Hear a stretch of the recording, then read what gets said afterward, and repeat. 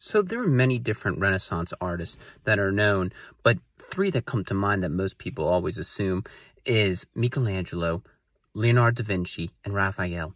But what made them different from one another, and how could you say one is better?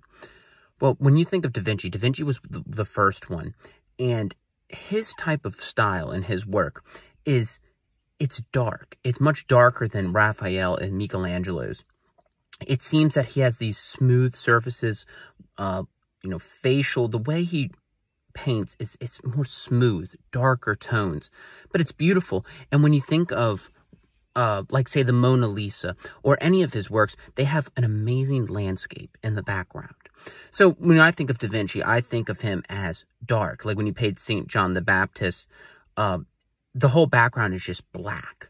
And then you see St. John the Baptist in front. Then when you think of Michelangelo was known